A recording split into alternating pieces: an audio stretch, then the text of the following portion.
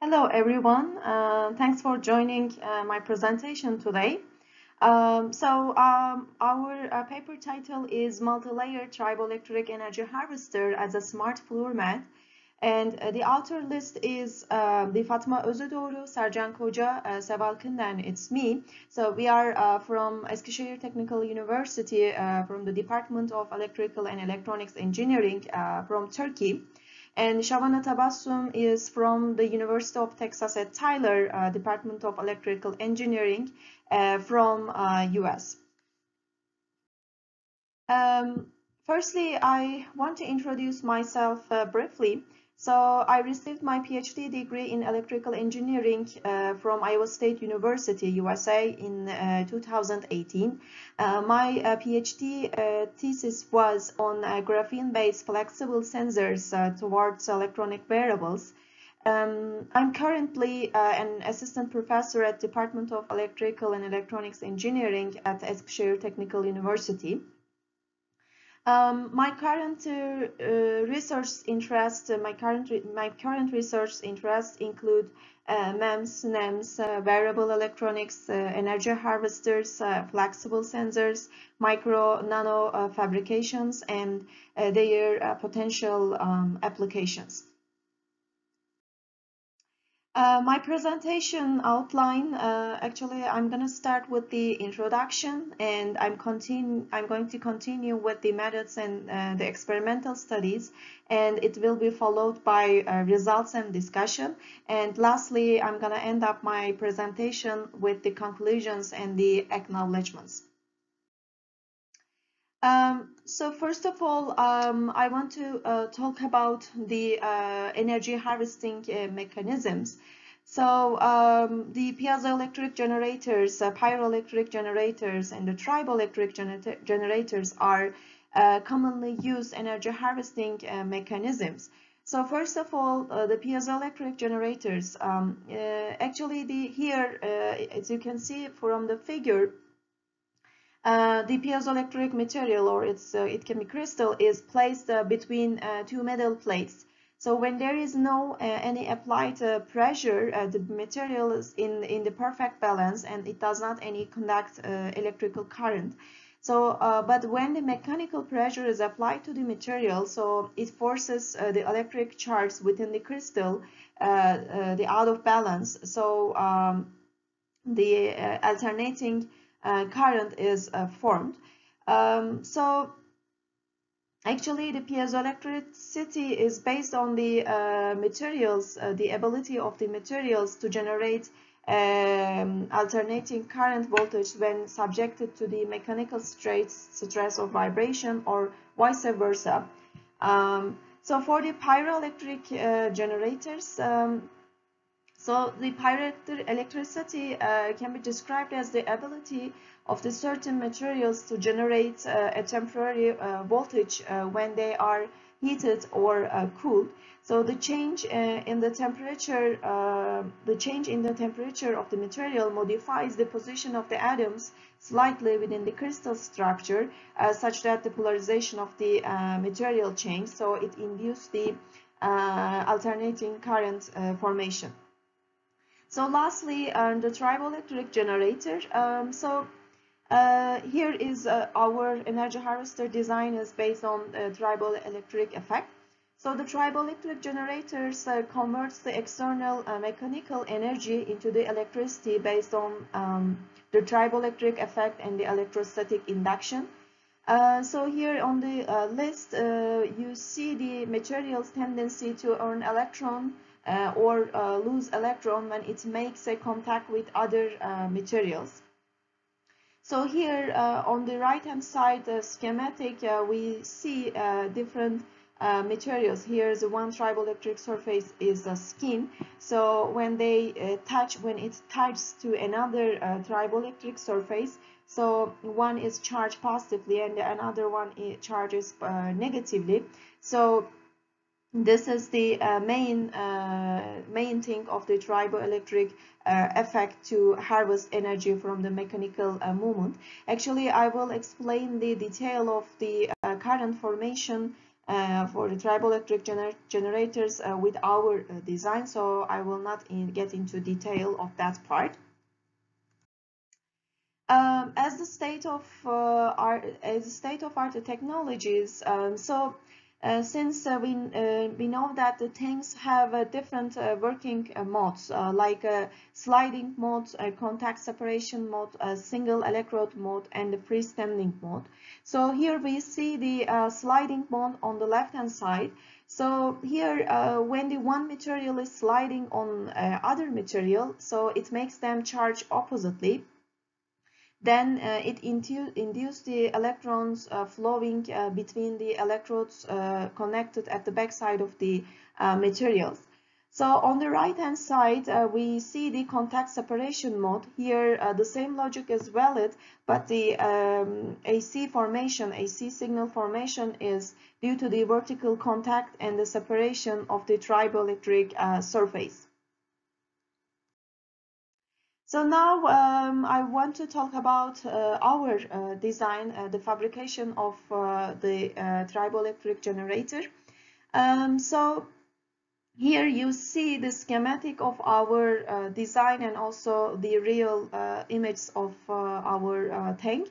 So the tank design formed in this work is in zigzag shape, where it comes with some advantages like multiple tanks in one structure and reversibly foldable device structure.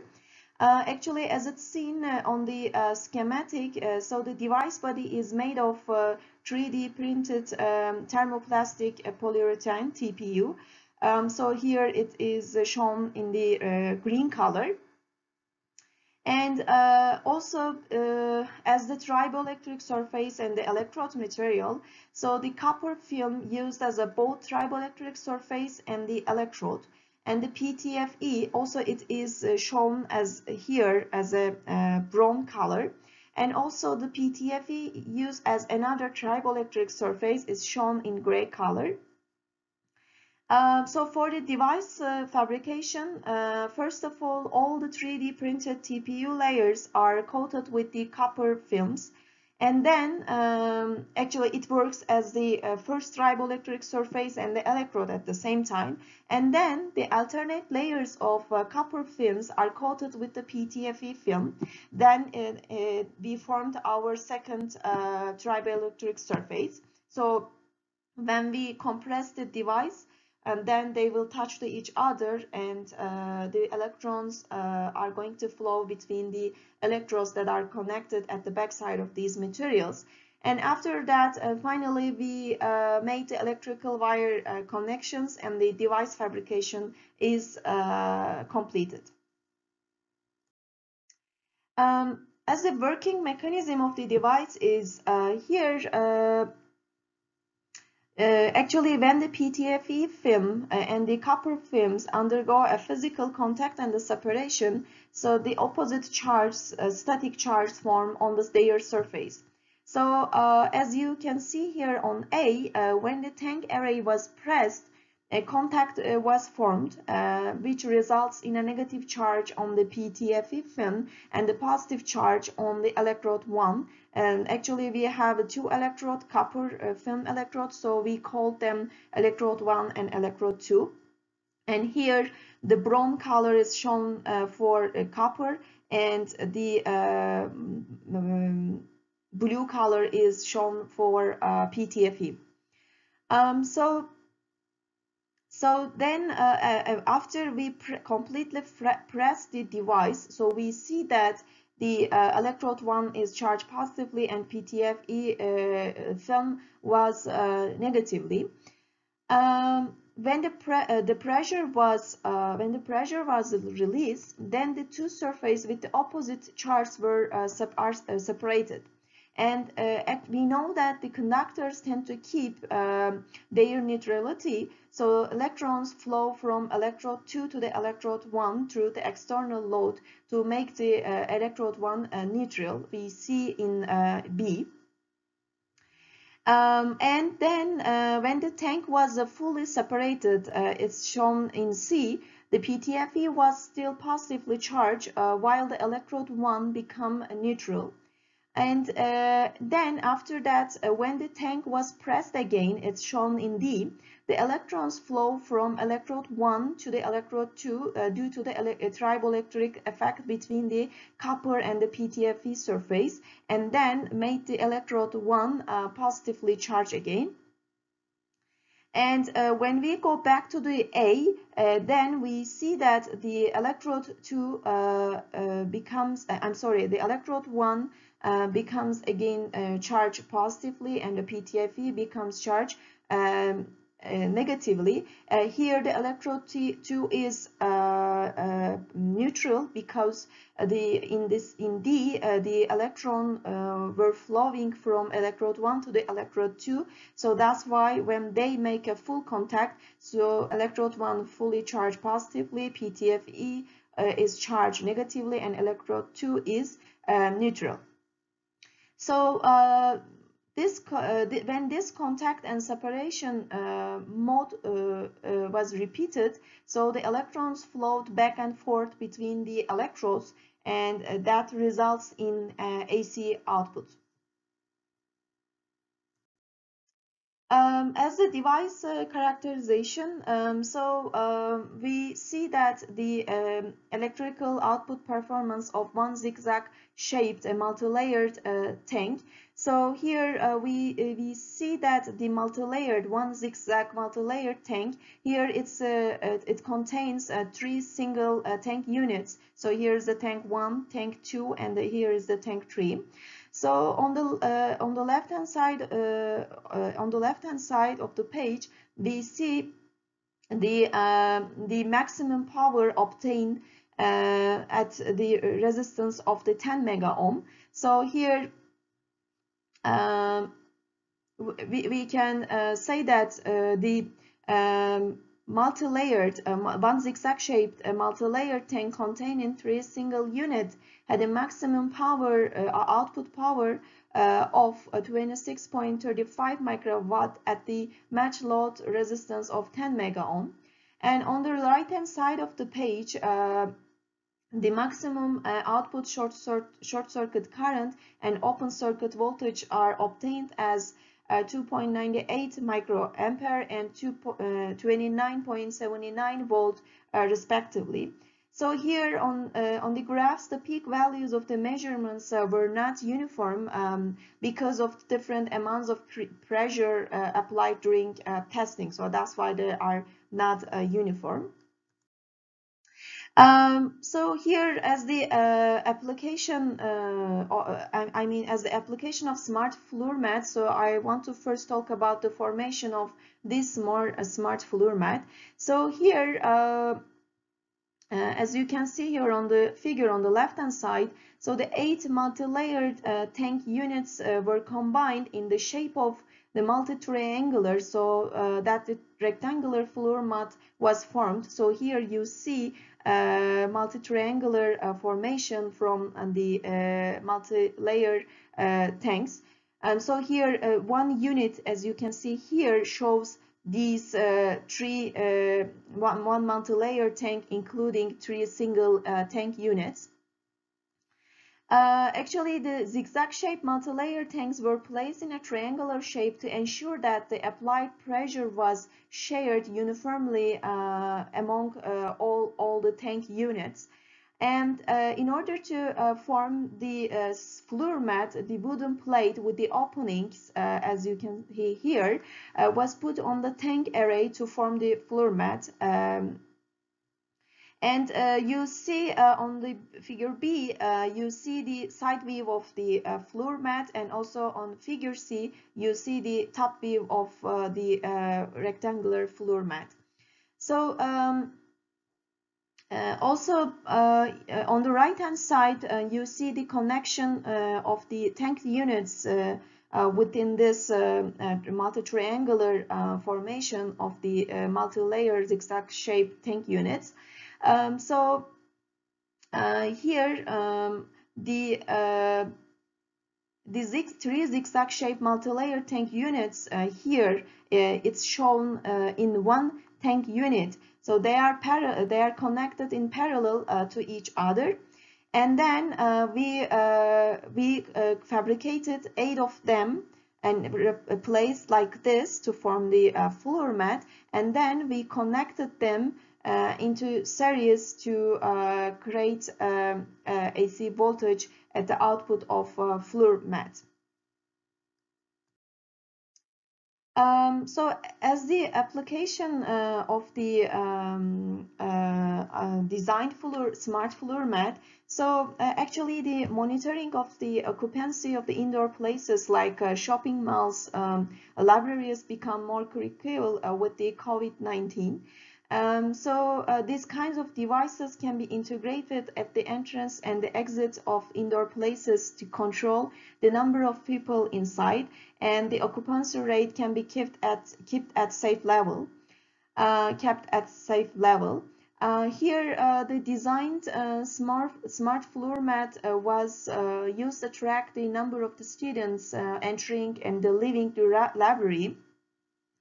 Here on the left hand side, you see the output display show 0 when no student was entering the library.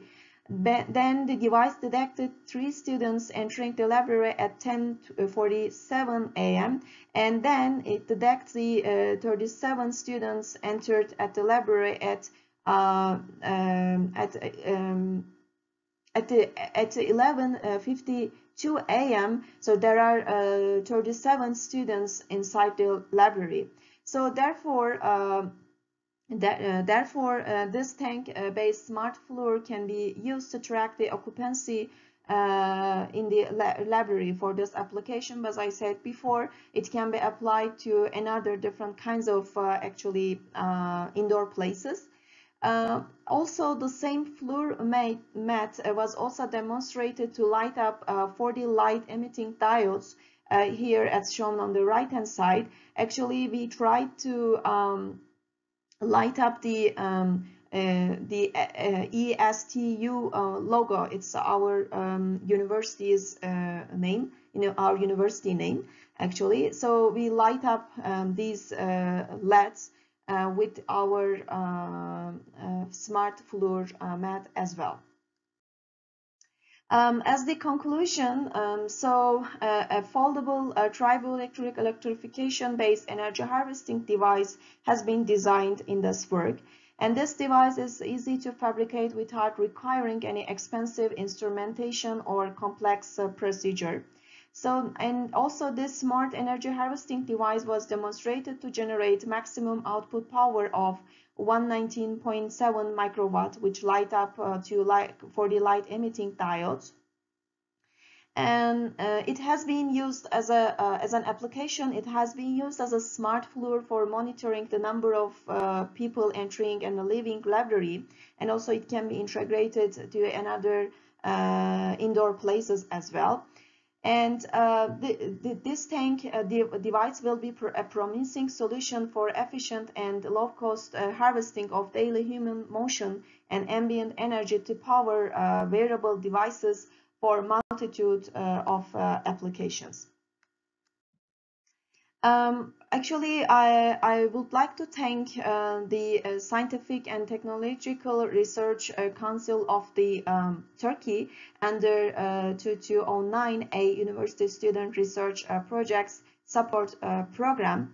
And also, I would like to thank ISQED committee members, all the people that gives us this chance to present our work in this conference. So I would like to thank all of you for joining my presentations again.